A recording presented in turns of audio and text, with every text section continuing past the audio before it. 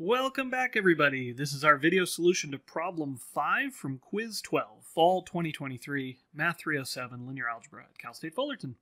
In this problem, we're given a 4x4 matrix, 1, 0, 0, 0, 0, 0, 1, 0, 0, 2, 0, 1, 0, 4, 0, negative 3.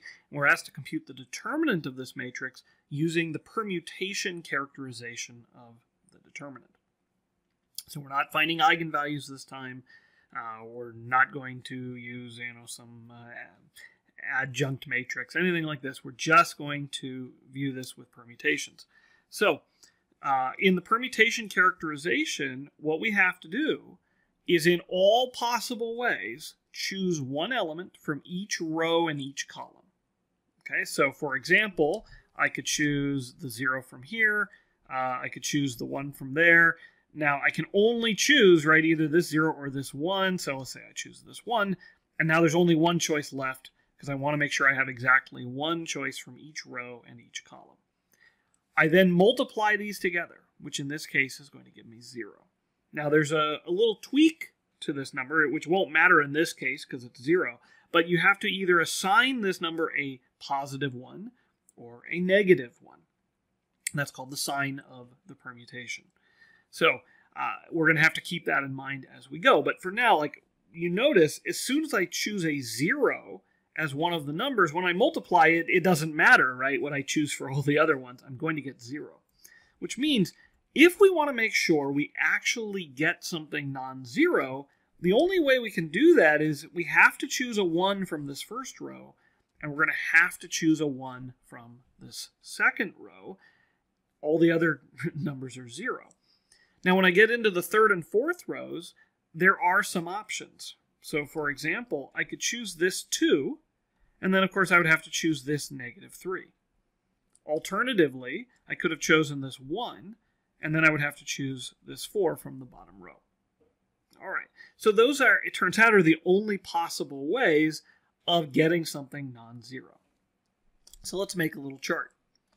So I'm going to write down the permutation that I chose. I'll write down this sign. Okay, so we'll explain how to get the sign. I'll write down the product. And then we use all that to get sort of a partial part of the determinant. All right, so this will be a partial summand of the determinant. And then when we get all these, of course, there's only going to be 2 of them, we can compute the total, right, which is going to be the determinant of our matrix. Right, we didn't give it a name, so we'll just say determinant of the matrix. Okay, so first, when we did 1 and 1 here, let's see. This means I've chosen the first column for the first row, the third column for the second row. Now let's do the blue one. I chose the second column for the third row and then the fourth column for the final row. If I do the green, then I'm still choosing the 1 and the 3 columns, but now for the third row I've chosen the fourth column, and for the fourth row I've chosen the second column. All right, now how do we get the sign of these permutations? Well, there's multiple ways you could do this. The way I'm going to simply do it is say, well, how many times would I have to swap numbers in order to get back to 1, 2, 3, 4? And if that's an odd number, then the sign will be -1. And if it's an even number, then the sign will be +1. So in this case, all I would have to do is swap the numbers 2 and 3. And I would get 1, 2, 3, 4. That's a single swap. That's an odd number. And so I'm going to get a -1 for the sign. All right, what about 1, 3, 4, 2? Well, I could swap the 2 and the 3. And now I have the 2 in the correct place. But then I would need to swap again, the 4, and now the 3 would be in the last position. So it's going to require 2 swaps. That's an even number, and so I'd get a sign of +1. Okay, now let's compute the products. So in both cases, I'll have 1 times 1. That's not going to give me anything but 1.